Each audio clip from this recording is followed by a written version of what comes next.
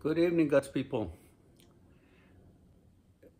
We pray that everyone that is watching, that you're in good health and in good spirit and through trials and problems, but we can still serve God.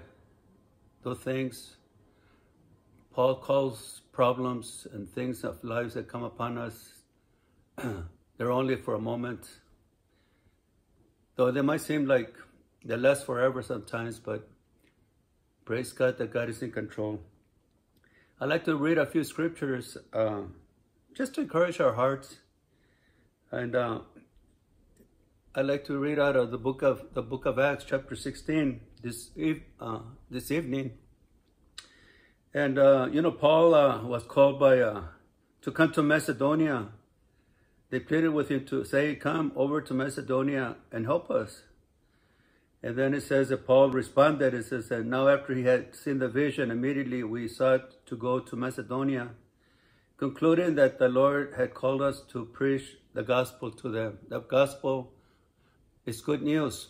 We need to pray, read the gospel. There's a lot of promises in the gospels.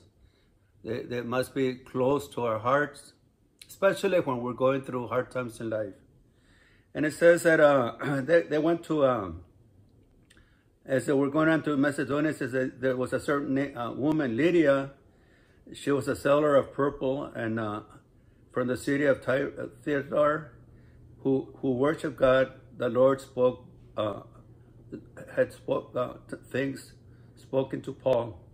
And then on the way, it says, now it happened as we went to prayer, there was a certain slave girl possessed with a spirit a bad spirit, met us, who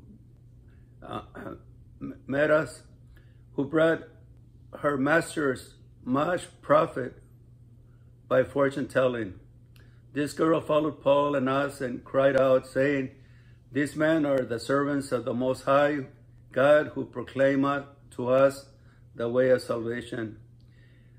And this she did for many days. But Paul, greatly annoyed by her, turned and said to the spirit, "I command you in the name of Jesus Christ to come out of her." And he came out that very hour.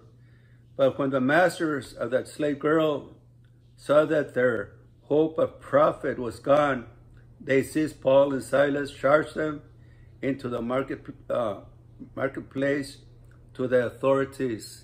And they brought them to the magistrates and said, "This man bring Jews exceedingly troubled our city." So they brought false accusations against Paul and Silas. And they were mad. They were not concerned about that the young girl or this lady was in her sound mind, perhaps saved, but they were more interested that there was no more revenue of money. They were not concerned about human being, but they were concerned of the profit that we're going to lose. And that's the way the world is. There's no consideration. The only consideration is in the love of money, in the love of their heart desire. They use people. They don't care. But God is the opposite. He cares for people, even those people that are misusing human beings. So Paul and Silas were thrown in jail for doing something good. They suffered. And that's the way it is with Christians. We as Christians try to live a good life, try to do things right by the book. We fail, we fall short. But a lot of times people come against us and we suffer quietly, but we continue going forward. But a lot of times we suffer and we take it personal and we get hurt. And a lot of times, instead of choosing the right thing, we choose the wrong thing. Sometimes anger comes in our lives. Sometimes thoughts, it's not worth being a Christian. But Paul and Silas, he says that they were whipped.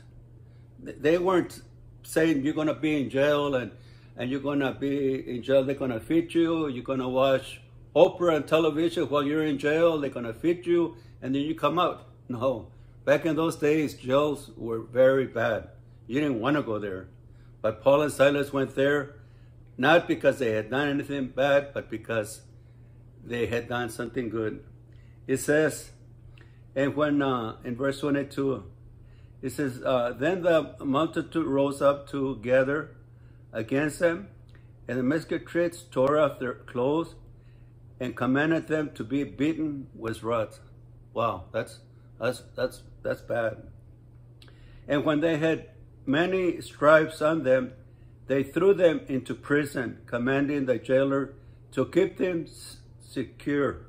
Make sure these people don't get away, because your life depends on it, they were telling him. And then in verse 25, it says, verse 24, having received such a charge to put them into the inner prison and fasten their feet and their stocks. They put chains on their feet, chains on their arms. But look at what Paul and Silas chose to do. It says, but at midnight, Paul and Silas were praying and singing hymns to God, and the prisoners were listening to them. At midnight, instead of Paul and Silas crying, blaming God, oh, woe is me, feeling sorry for themselves, taking this personally, no. Paul and Silas, they chose to worship God in the midst of that problem. They chose to sing songs to God. They chose to worship, to pray. They were thanking God for the problems. They were thanking God that they were alive. They were thanking God that they had an opportunity to save a young girl from the life she was being tormented by an evil spirit. They were in their knees worshiping. They were not looking at the chains in their hands or their feet. They chose to worship God. And believers, I believe that's the key right there for all of us, especially when we're going through trials in our lives.